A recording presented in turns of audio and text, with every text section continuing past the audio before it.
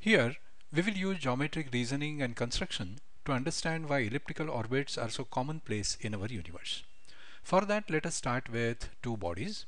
One is a massive star like our Sun, and the other is a planet that is much lighter in terms of its mass. Let us assign the planet an arbitrary velocity. There are only two conditions. The direction is not pointing directly towards the Sun or away from it, and its magnitude lies within a certain range, so that it is less than the escape velocity at the current location, but it is also high enough to keep the body from spiraling towards the Sun and eventually crashing into it. Under the circumstances, the planet is known to orbit in an elliptical path, and Kepler's law says that the Sun would lie at one of the foci. Let us now find that ellipse. Let us translate the problem from astronomy to geometry. So the Sun would become a given focus, the planet would be a point on the ellipse, and the velocity, which is tangential to the path, becomes a tangent to the ellipse at that point. So the problem is, given a focus, a point on the ellipse, and a tangent at that point, can we find the ellipse? Let us look at the property of ellipses that's going to be very handy in this search. And that is, if you have an ellipse which is having f1 as the focus, p as a point on it, and the given velocity as a tangent, and if you attach flat mirrors from the outside of this ellipse, so these are flat mirrors and they are touching the ellipse, so it will touch only in one point. In other words, these mirrors are nothing but tangents. So our velocity vector can also be considered as one of these mirrors. Then if you keep a light source at the given focus f1 and draw some rays that are coming from the source and striking these mirrors at the point of tangency, then the reflected rays are found to meet in a single point, which happens to be the second focus. So a ray coming from one focus passes through the other focus as it gets reflected from a tangent at the point of tangency. So let us now apply it to the problem at hand.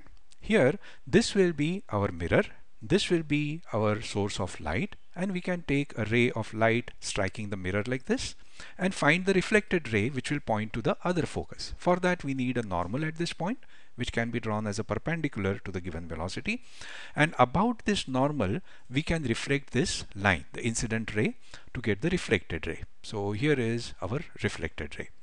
Of course, this ray is only pointing to the focus, but we don't know where exactly on this ray lies the focus. To locate the second focus on this reflected ray, another property of ellipse comes very handy, and this is the property which helps us in fact plot an ellipse.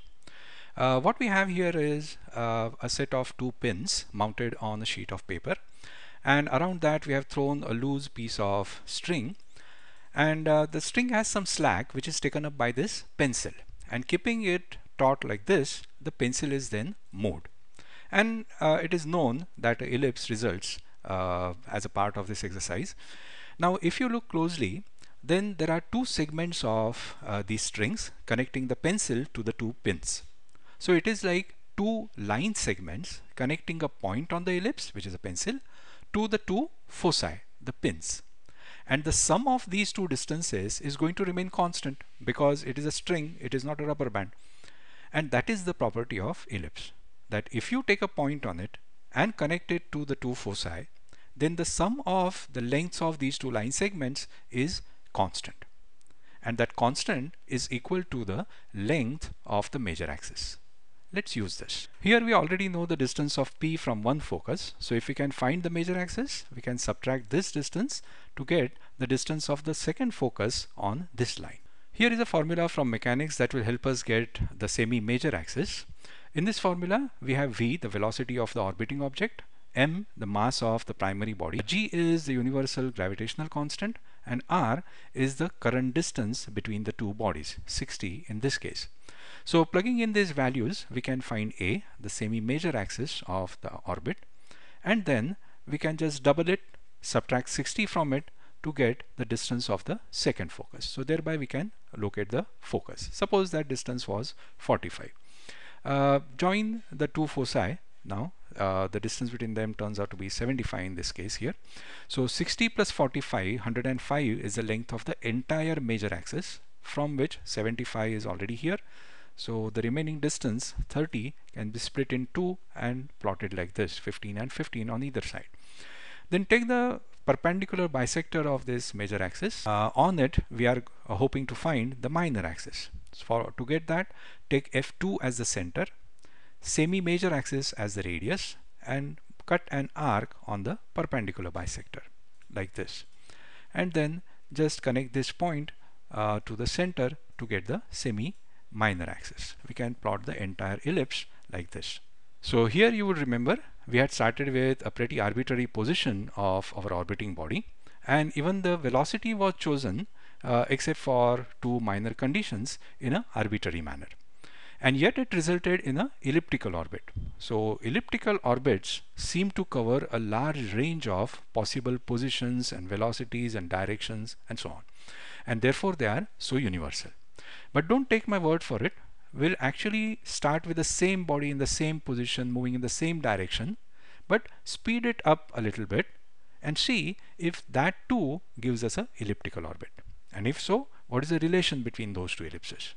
Let us start from this phase where we were locating the second focus on this line, and this formula suggests that higher the velocity, longer is the major axis. So this line over here that we had drawn will be having an extension of kind.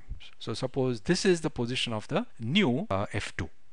Then, like before, we'll be joining the two foci, finding the total length of these lines, that is the major axis, extend it on both sides, half and half, draw the minor axis using the same construction that we had before, and then knowing the major and minor axis, we'll plot the ellipse.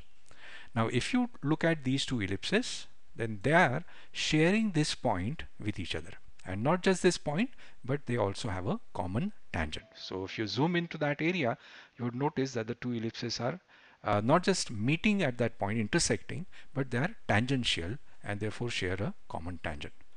So this suggests that for a given position and a direction of motion, there are infinitely many possible elliptical orbits which share this point and are all tangential to each other there.